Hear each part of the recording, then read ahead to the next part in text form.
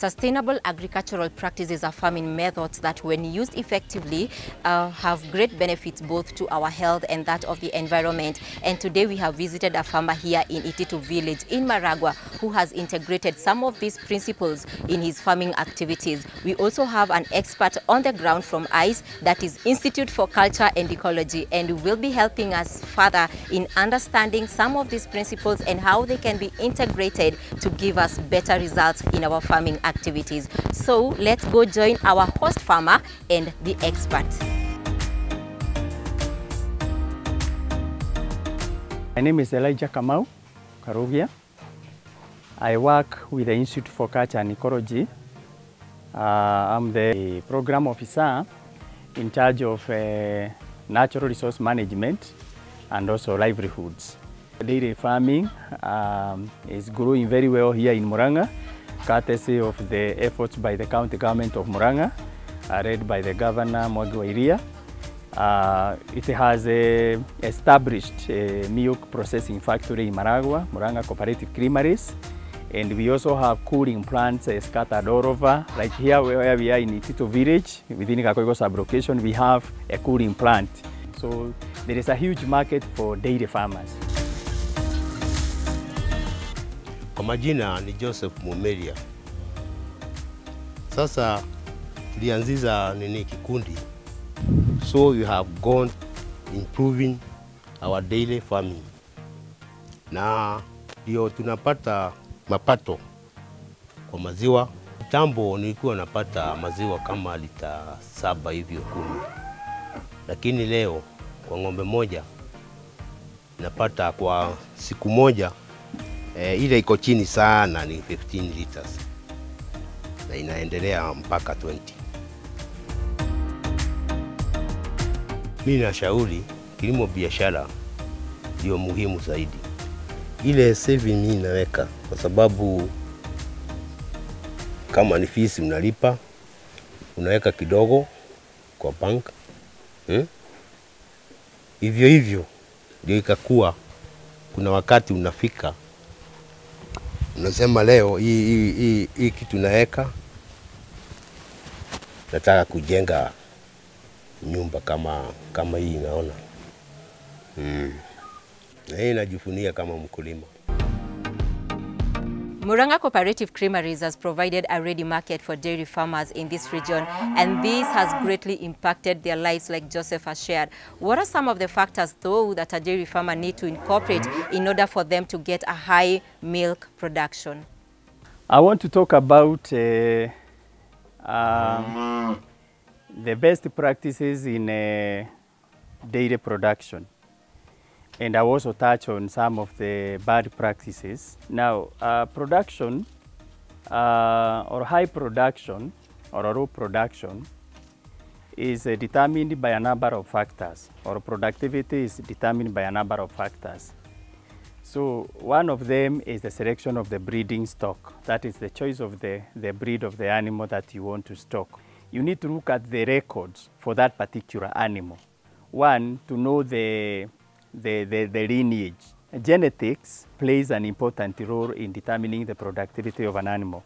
It accounts actually for 30%. The other thing that farmers need to take into account is the management. Management accounts for 70%. So like here, he has already gotten it right in terms of selecting high producing breeds. That is Asha and Frisian. But then what about management? Management has a number of aspects, and one of them is housing. If I look at this livestock shed, I can see it has a provision for the sleeping area. It has a provision for the danging area. It has a provision for sunlight to come through. At least a portion of this cow shed has a provision for allowing sunlight to come through, because animals, like any other living organisms, require sunlight, and that is very important. Then when it comes to feeding, he has a number of feeding troughs, and he also has the watering troughs. Very, very important. Now, an animal, just like human beings, requires a balanced diet. And a balanced diet comprises of energy, that is carbohydrates. It requires, it comprises of proteins, Those are the two major components in the livestock feed. That is energy, that is carbohydrates, and proteins. But then, we also need minerals. Animals need minerals. Minerals are very, very important, both for maintaining the health of the animals and also for boosting productivity. One mistake that farmers do, especially here in Muranga. Muranga is a banana growing area. There is a big mistake which I want to talk about. Two mistakes farmers do. The bananas are very abundant here, and farmers fall into the temptation of chopping these banana stems and giving to the livestock. Now these banana stems or pseudo stems have a lot of fiber. These fibers are not important for the digestive system. Sometimes they can break, and if there is obstruction, then that animal faces the danger of dying. So, and again, nutritionally, these stems only have water. They do not have any other nutritional value. The other mistake that farmers do here, this again is a maize growing area. Farmers normally harvest maize and give the maize stalk to the livestock. This one has very low value.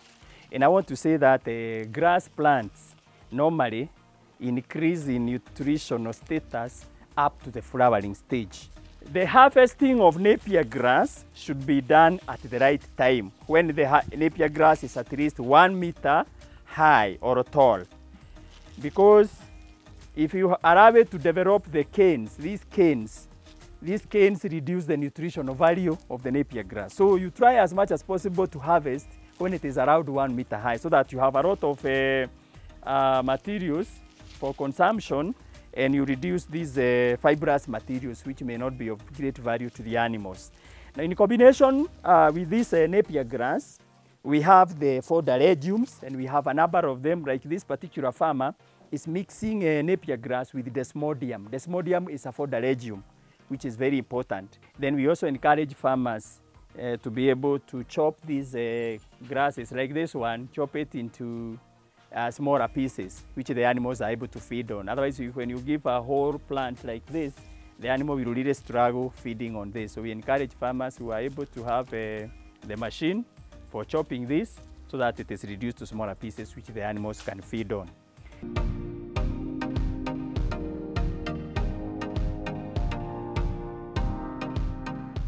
There are some benefits that accrue from dairy farming. And one of them is establishment of biogas.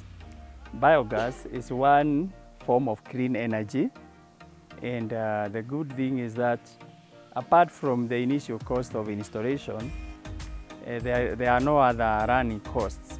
And a farmer with as little as a herd of 2 animals can afford to have a biogas.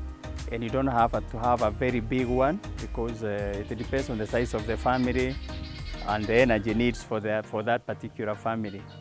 Ile biogas ni muhimu sana kwa sababu hutumii kuni. Hata kama uko na miti ukati. Kwa sababu ile waste product ya ng'ombe inaweka hapo, tena inakuwa manyua. Hatumii mafuta ya taa ama kuni ama nini ama hizi chako. Tangu nitengeneze hiyo biogas, hakuna shida ya kupika.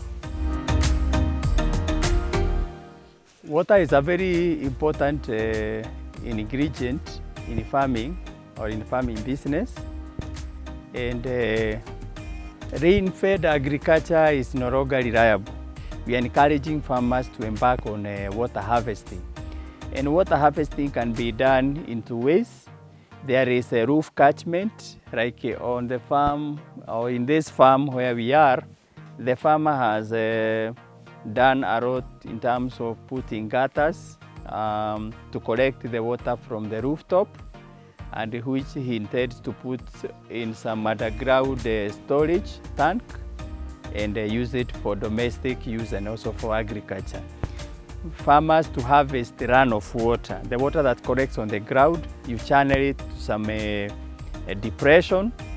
We encourage lining that depression with a polythene liner, so as to reduce loss of water through underground seepage.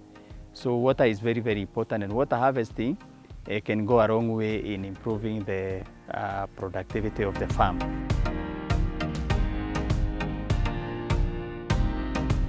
Embracing farming practices that are environmental friendly is critical in cushioning farmers against climate change and improving their adaptive capacity. Susan Mwangi for KTN News.